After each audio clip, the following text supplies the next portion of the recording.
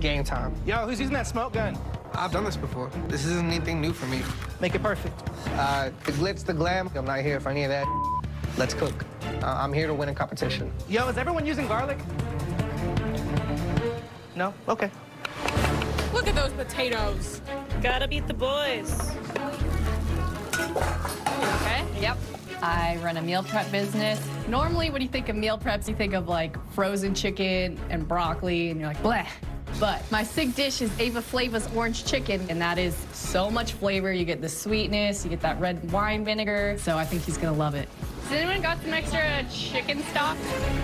It's 15 minutes gone, 30 minutes to go, yes? Yes, chef. Yes, chef. Yes, chef. What do you make? Doing a pan-seared trout with lemon, brown butter hollandaise, and I'm gonna do a green tomato jam. Nice. Every person I've ever worked for, I've surpassed. I started off as a meat cutter at a smokehouse. Now I'm the executive chef. I do 60, 70-hour work weeks. You work to the bone, you work till you're falling asleep, but that's what it's all about. So getting the opportunity as a protege of Gordon Ramsay, it's a dream.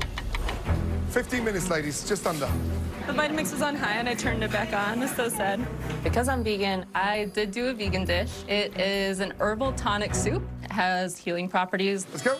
I think that this dish could definitely heal Chef Ramsay. He has a lot of fire, Oh, my Lord. so I think he needs a lot of cooling soups. It would definitely help him. I'm gonna make more garnish. Step on it, let's go. Making a etouffee, something I grew up making for my grandma. I know a lot of Cajun cuisine. Yeah. My nickname is Chef J the GOAT. A lot of people back home call me the GOAT because they think I'm one of the greatest millennial chefs of all time at home. Yeah. I'm like in my natural element right Nothing now. for you, huh? Yeah. Everybody else, they're looking a little bit shaky, a little bit nervous. I'm not scared of anyone. I'm ready for it. Let's go. Make sure you try everything. I am a sous chef, so I do run a kitchen. I definitely have people who are older than me under me, and a lot of people don't respect me. The fact that I'm young and I'm a woman doesn't help at all. My age shouldn't matter. My food should. Find you? Hold on. 2 minutes to go. What do you got going on over here? I'm gonna make some mirepoix for some cioppino. Yeah. This dish, it's important to me. I love cioppino, and when I was around 17, this dish was actually the dinner that I came out to my family, and so cioppino just has a really special place in my heart. If it doesn't make it, it doesn't make it, but I just want more garnish. 10, 9, 8, 7, 6, Waiting to finish the 5, sauce. 4, 3, Walking. 2, 1, and stop. Well done. Yeah. Well done.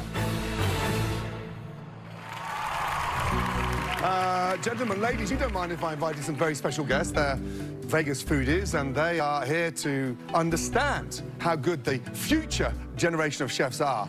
Now, listen carefully. You are representing all of America as the next generation of chefs. In the last 19 seasons, I've tasted over 300 signature dishes. Some of them have been great. That is delicious. Wow, pink. That's a very strong 5. Great job. Thank you, chef. Others have been disgusting. I feel like I need some plastic wrap on my ass. And then there were those that were simply unexplainable. Spices are raw, bland. My dear Cooper, yeah, that is crapper. Listen carefully. Signature dish is your first big team challenge. Basically, it's you on a plate. I will score your dishes a number between 1 and 5. 5 being fantastic and 1 being disgusting. The team with the most points wins. Let's start with you two. Let's go. In the Young Guns Signature Dish Challenge, Emily, a line cook from New York City, goes against Steven, a chef de partie from Virginia.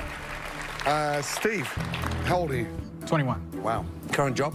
I'm a chef de partie for a country club. So that's 1 position under a sous chef. So that's quite a decent position at the age of 21. Yeah. Where did you learn? When I was a young kid, I was really, really picky. I would eat ramen noodles and hot dogs. That's no way to live. No. So my grandmother, she broke me out of that, and she exposed me to a lot of different ingredients. Good. So that's why I'm here. Good. Describe the dish, please. All right.